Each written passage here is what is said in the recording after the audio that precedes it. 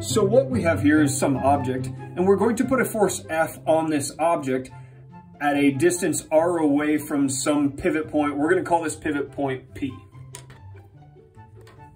So what I want to do is go through and actually work out the magnitude of torque acting on this object. Now, of course, in order to work out a magnitude of torque, we're going to need to have some quantities for both the radius and the force. So what we have here is both the radius and force expressed in component forms, which are at play in this problem. Now, we've seen in the past that torque is defined as R cross F, and typically what we do is we say that torque is then equal to, in 2 dimensions, RF sine theta. And it would be completely acceptable to solve this problem using RF sine theta.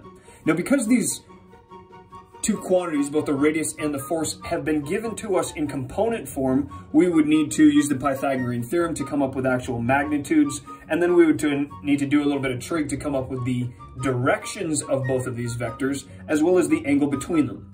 But what I want to do is back up to this, the cross product, and show you exactly how to use a cross product rather than working out magnitudes and the angle between these vectors to solve this problem. Now, today I'm using torque as an example, but this method could be applied to any 2 vectors in which we're trying to find the cross product between them. So to solve for the total torque using the cross product, what I want to do is look at the torque around point P. So I'm going to call that torque around P here. And to solve a cross product, what we do, rather than working out magnitudes and directions, is we set up a 3x3 matrix. Now, the first line of our 3x3 matrix is simply defining the 3 directions in which we're dealing. We have an I, J, and a K direction. And this is based on just a regular coordinate plane, where I is in this positive horizontal direction, J is upward, and K, or in the Z direction, is out of the page. Now, the next line we're going to put in our 3x3 matrix is the radius vector. It's important when you're dealing with cross products that you do things in the correct order. R cross F is not the same as F cross R. So we need to put in the first quantity with which we're dealing with. In this case, that is radius. So I'm going to take my components up here and substitute them in down here. So beneath the I, we're going to have the I component of our radius vector. Beneath the J, we're going to have the J component of our radius vector. And beneath the K, we're going to have the K component of our radius vector. Then we'll do the same thing with force. So to find the total torque around point P in this problem, all we need to do is find the determinant of this 3x3 matrix, or just solve the matrix. Now, there's lots of different ways to solve a matrix like this. I'm going to go through and use what is more or less called a graphical method of solving a 3x3 matrix. And so what I'm going to do, rather than breaking this up into smaller 2x2 matrices as some people would, I'm going to simply work my way through this in diagonals. So first thing I'm going to do is I'm going to multiply this I times a 4 times a 0. And this is going to give me a component of the total torque. So using this matrix, we're going to have 0I plus, I'm going to do the same thing from the J working down at an angle here. Now you'll notice there's nothing over here, so I'm simply going to copy this column here. I have J times 0 times 5, that's 0J. Plus, lastly I have K, and again I need to copy this column now. This is going to leave me with 3K. Now, the reason I'm going through and doing this way, I don't want to get into why we work out a matrix the way we do. That's not what this is about. I'm just trying to show you we can use a matrix to solve for torque. Now, I'm only halfway through solving for the determinant of this matrix. Next, what I need to do is, again, work down this way, starting at K, working down and to the left. And why that is, we're not playing that game today. Just go with it. Now, as we work our way down and to the left, the quantities are negative, so I'm going to have negative 5 times 4 times K. So that's negative 20k minus here, I'm going to have 0I. And here, I'm going to have minus 0j. And what we're left with for the total torque here, around point P, is simply in the k direction. You'll notice all of our I and j components were 0, so we have only a torque in the k direction or around the z axis. And you're going to find that works out to be negative 17k. Now, I want to be really clear about this. This k, these aren't units. This is the direction. This is telling us what direction the torque vector is in. You'll notice I didn't have any units up here for either my radius or my force. If I chose to say the units here were meters and the force was in newtons, then I would wind up with a torque that was in Newton meters or meter newtons if you want to start an argument, I suppose. This K is simply telling us the direction of the torque. Now go back to the right-hand rule, which we've seen before. Our right hand, we point our fingers in the direction of R, curl them in the direction of F, and our thumb is pointed into the page. That is effectively telling us the direction of the torque vector. I want you to realize the right-hand rule is nothing other than a cross product or a trick for determining the direction of the determinant of a cross product. If this result had been positive, that would mean the torque was out of the page.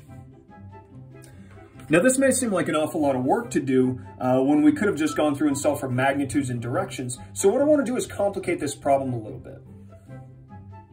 So instead of having both the radius and the force lie in the plane of the page, let's have the force come out of the page some.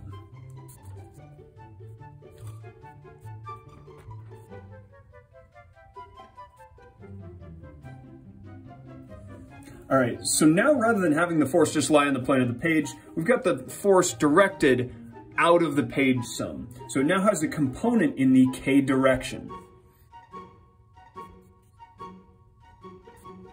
So now rather than having the force just in the plane of the page with 0 component in the k direction, what we've done is we've added a component of this force that is coming out of the page. So it's like this vector is actually coming towards you. Hence, I drew it kind of fancy. I like that. That's a good arrow. I'm gonna be honest with you. So now we're looking at a situation where if you had to go through and solve for the torque using RF sine theta, this would be a little bit of a chocolate mess. Yeah, its magnitude and direction would be easy, but this being in 3 dimensions, just a pain in the butt. And coming up with the angle between these two vectors now is just a mess. I don't want to play that game. So now we really see the usefulness in setting up a matrix like we did here. So again, I'm going to set up a 3x3 matrix. So this time you'll see the component of the force vector in the k direction is not 0. So you can see again, first I set up the 3 different directions or axes in which we're working. I then laid out the components of the radius followed by the components of the force. And again, I'm going to solve this matrix.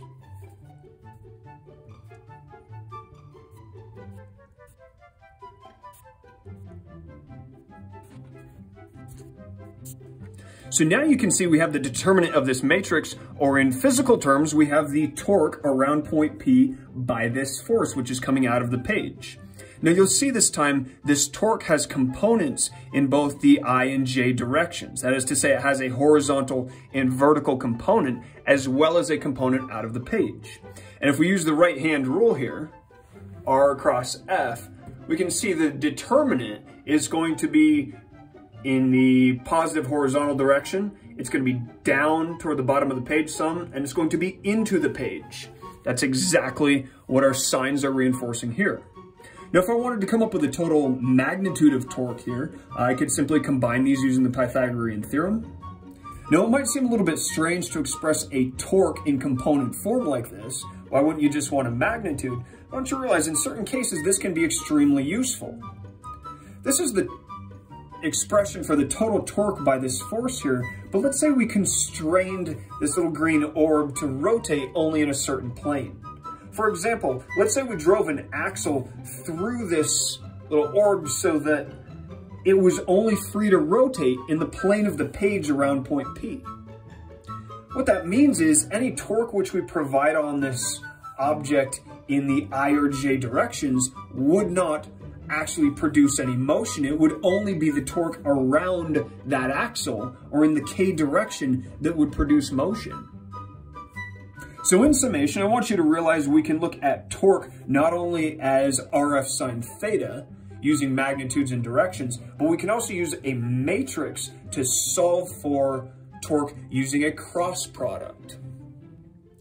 Now, when we use a matrix to solve a cross product like this, in this case torque, what we get is a result in component forms. And what you do with that, whether you turn it into a magnitude and direction or keep it as it is, that's situational. And on that note, that's all for now.